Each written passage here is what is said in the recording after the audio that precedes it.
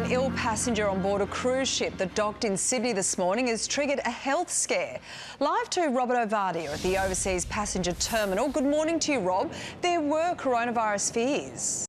Hello, I'm Paul Barry. Welcome to Media Watch. And as a couple of experts warn that coronavirus could infect billions of people, or 2/3 of the world's population, fears of it spreading to Australia are easily aroused. And on Friday morning, an exclusive in The Australian sparked off a minor panic. A passenger aboard a cruise ship docked in Sydney Harbour is being tested for possible coronavirus. A source said the man was being tested as a precaution and had not yet been confirmed to have the virus. Thousands of passengers could be locked up for weeks, and The Australian's picture caption made that seem perfectly possible. A cruise ship passenger is being tested for a suspected case of coronavirus. On Twitter and Facebook, The Australian story also sounded pretty dramatic. Breaking! A cruise ship is in lockdown in Sydney Harbour this morning, with a passenger now being tested for possible coronavirus. News of that lockdown, which seemed pretty serious, was soon spreading fast through the rest of the media, like the Daily Mail, which ripped off The Australian story and ramped up the fear. And Sky News was another to pick it up. A cruise ship is in lockdown in Sydney Harbour after a passenger was tested for coronavirus. The man from Singapore reportedly fell ill with a respiratory illness. And it certainly did sound scary, especially when Triple M Sydney got its hands on the story and made it even worse. Just getting news through about a ship docked in the harbour that has been put in lockdown due to a case of coronavirus being confirmed. And Adelaide's Cruise 1323 was just as alarming. There's a report the Norwegian Jewel cruise ship has gone into lockdown in Sydney Harbour after a passenger tested positive for coronavirus. But in the end, it was all a fuss about nothing, because The Australian's exclusive was wrong. The ship was not locked down, and it turned out there was no coronavirus. As Seven's Robert Ovadia reported. There were coronavirus fears until it was very quickly discovered that there was no reason to be afraid at all. There was no basis for the report whatsoever. Or, as the Norwegian cruise line soon made clear to the media, this morning there were various false media reports related to an illness on board our ship. There is absolutely no truth to this. So, what did happen to set it all off? Well, passengers were kept on the ship for 45 minutes while a health screening took place, but it was hardly a lockdown. And while 4 passengers were sick, 3 had a stomach bug. And as New South Wales Health said in a statement, none had been in China in the previous 14 days, and there was no outbreak of any disease on board. The 4th did have a respiratory illness, but, as New South Wales Health explained, he tested negative for COVID-19, and since he hadn't been to China anyway, there was no particular risk. So, did the Australian check the facts before it posted the story? Spokesperson for the cruise line said the paper did not contact the company. And while the Australian Simon Benson did call New South Wales Health, the department tells Media Watch it logged his first contact at 10:06 a.m, by which time the story and the tweet had already been published. We asked the Australian for comment. They did not get back to us. And we'll leave the last word to 10 News, who are still running with the story at the end of the day, and to this cruise passenger to sum it up. Much to do about nothing, but the whole world, as you both know, is scared to death of this thing. It is indeed. But now to another dodgy boat story involving the lives of the rich and famous and a bit of luxury porn. It seems Bill Gates plans to do a bit of eco-friendly sailing. He's commissioned the Aqua, the world's first hydrogen-powered super yacht. Its only emission is water, and it can travel 6,035 kilometres before refuelling. That is one big green boat. And how do we know Bill Gates is the buyer? Because British readers woke up to the news last Sunday, courtesy of The Telegraph. The Sunday Telegraph can reveal the retired 64-year-old is behind the construction of the cutting-edge cruiser by Dutch super yacht specialist Fedship. News of that deal was soon sailing around the world, or at least across the Atlantic, from the UK to the US. There you have it, the new Bill Gates yacht. We told you we were going to tell you how much it costs, and the answer is $640 million. And it was soon docking in Australia with TENS the project. Of course, it's got all the usual luxury perks, including a wellness centre, infinity pool and helipad. The price tag? A tick over £500 million. But those who read Australia's most trusted news brand would have been first to get the news. As ABC News Online reported on Monday afternoon, Bill Gates dropped $747 million on hydrogen-powered super yacht. Microsoft founder Bill Gates is one of the world's richest men, so it's no surprise that he can afford to splash out on luxury items every now and then. But even for him, US $500 million is a large chunk of money. It certainly is, but there was one small problem. As our national broadcaster fed the news to its 1.5 million Twitter followers, Britain's BBC was doing some old-fashioned reporting to uncover the truth. Billionaire Bill Gates has not commissioned a hydrogen-powered super yacht from designer Sino, the firm has told the BBC. Yep, no new yacht, no billionaire buyer. And all the BBC had to do to get the scoop was ring up the Dutch yacht maker and ask. As Sino's website now makes clear, Aqua not sold.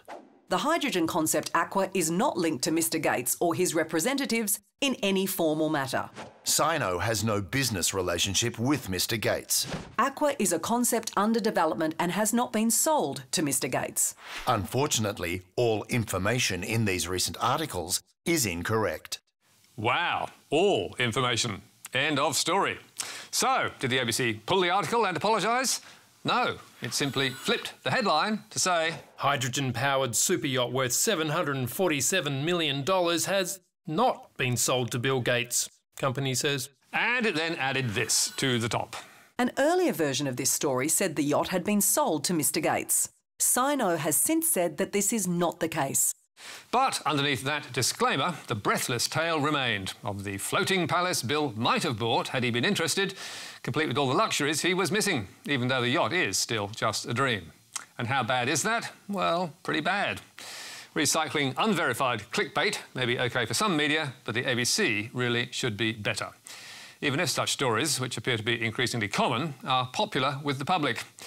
As Mumbrella reported last week, ABC News is now Australia's #1 news website. ABC surges to the top of Nielsen's digital ranking with 11.2 million unique audience. For the first time, news.com.au has been unseated from the top spot. That is a remarkable win, driven in part by the ABC's bushfire reporting. We only hope that in the drive for more clicks, the ABC doesn't lose its credibility by floating more stories like the unchecked, untrue super yacht fantasy. But now, let's go to Channel 9, where the biggest story of the week, at least to judge by the excitable promos, was this. The massive Costco announcement, only on 9 News. How it will change the way Sydney shops.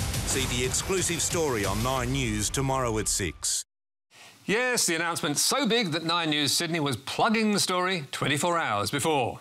And it wasn't just those lucky Sydney viewers who were getting the scoop. Massive Costco announcement, how it will change the way Adelaide shops. How it will change the way the Sunshine Coast shops. How it will change the way Central Queensland shops. And the massive Costco announcement that will change the way the Far North shops. The warehouse that will change the way Perth shops.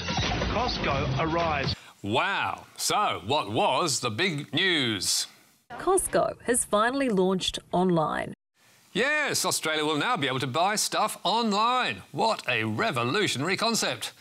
And 9 News had a list of all the things you'd be able to buy. You will find jewellery, watches, white goods and electronics. Toys that usually only appear in store at Christmas will be available year-round. You can even have an 8-foot teddy bear sent straight to your door. You'll even be able to get flowers delivered. Wow, how helpful. And 9 News Perth even dispatched its own reporter to cover this local angle. In Perth, from March, everything will be up to 30% off, and the range, huge. And next day, today, was all too happy to continue singing Costco's praises. It has a cult-like following. It's huge. Yeah. This will change things significantly, won't it? Well, it's perfect timing because they've been in Australia for 10 years, and you're right, it has a cult following.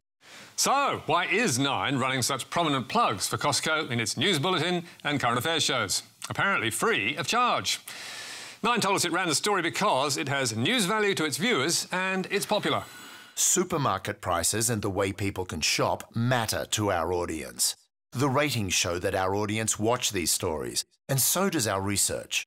9 also assured us there was no quid pro quo, in that Costco did not pay for the stories and they were not part of any deal to buy ads on the network. But Costco has been dropping exclusives to 9 News, and that may be part of the attraction. Like this one last year, when 9 News reporter Elizabeth Bryan got an exclusive look at Costco's new distribution centre in Western Sydney. And a year before that, when 9 reporter Emily Prain got the first look at Costco's new store in Brisbane And 4 months before that, when 9 News finance editor Ross Greenwood got the scoop that Costco is now selling designer clothes. And we don't need to tell you, the stories were glowingly positive and full of plugs like this. Shopping for clothes at Costco comes with one big tip. Buy 2, we have an excellent refund policy where you can just bring it back.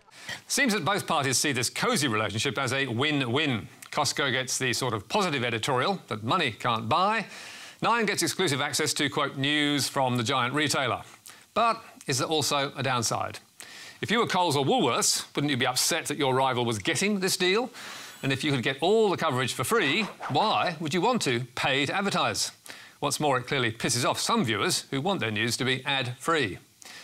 As we told you last week, a recent ACMA survey revealed that more than 80% of Australians reckon news is influenced by large advertisers.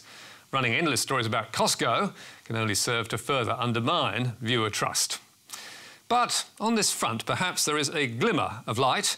Here's 9's Today Show again with another news story about things you can buy. And here is Carl. The big headline appears to be Samsung's flip phone smartphone. It's back. How cool. Yes, and the smart little flipper was also cool on Sunrise, which was covering the launch by crossing live to its man in San Fran. Now, Sean, all eyes are on the new flip phone. For years, we've criticised commercial media for failing to disclose junkets like these, which see companies fly reporters around the world to spruik their latest products, like this. But the one thing for sure is retro is back. Samsung has flipped the script and rebooted an old favourite. So, how did the networks go this time? Did they tell viewers that Samsung was footing the bill in exchange for wall-to-wall coverage? Well, at last, we're pleased to say, the answer is yes. From Sean White on Sunrise. We were invited here as a guest of Samsung to see this. Here it is, the new flip phone. To Cameron Price on 7's 6 p.m. News, who was also on the gravy train. 7 News flown over for the launch of the S20. And 7 even added this strapline for good measure. Over on 9, they were also fessing up. Samsung flew Today Tech expert Trevor Long to San Francisco. That's right. They flew him all the way to San Fran to check out the new phone and plenty of other new gizmos. It's still a joke that companies can buy such favourable coverage, but at least viewers are now being told. And yes, the disclosure was also there in the 9 newspapers. So, for once, no brickbat, just a rare bouquet. And finally tonight, to another blow to public interest journalism. The federal court has thrown out the ABC's case against the Australian Federal Police following raids on the network's Sydney headquarters. Federal officers searched computer systems at the Ultimo offices in June last year in response to a series of ABC reports known as the Afghan Files in 2017. Yes, it was the worst possible result for the ABC and will send shivers down the spines of every news boss. The raid was declared legal and the ABC must pay legal costs. As ABC News boss Gavin Morris said outside the court, this is not the way a free and fair democracy works, where police can go into newsrooms, take files from, journalists and confidential sources and potentially criminalise the journalists who are just doing their job. So, what does this mean? Well, 3 years after the Afghanistan stories were published and 8 months after the raid, ABC journalists Dan Oakes and Sam Clark still face the possibility of charges. And subject to the appeal, the AFP can now access the documents it took during the raid as it pursues possible criminal charges. They're documents to do with the preparation of that story, the Afghan Files, perhaps confidential information from people helping them for that, checks they took, drafts of stories, scripts of stories, email contact lists, anything basically that they deemed that came under this huge warrant, they've taken away. In a statement expressing his disappointment, the ABC's David Anderson called on the AFP to drop its threat against the journalists, saying the ruling was further evidence of the urgent need for explicit protections for public interest journalism and for whistleblowers. Hear, hear. And that is all from us tonight. There's more on our website. And don't forget Media Bites on social media every Thursday. But for now, until next week, goodbye.